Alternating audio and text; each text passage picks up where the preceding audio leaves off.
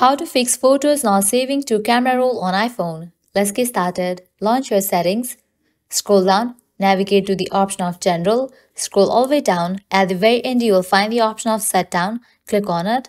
Now slide this icon to the right to turn off your phone. Once you turn off your phone, wait for a few minutes and then turn it back and check whether your problem has been solved or not. Heading towards next solution, open this option iPhone Storage. Now over here, you're going to find different apps that are installed in your device. Make sure you have enough storage in your device.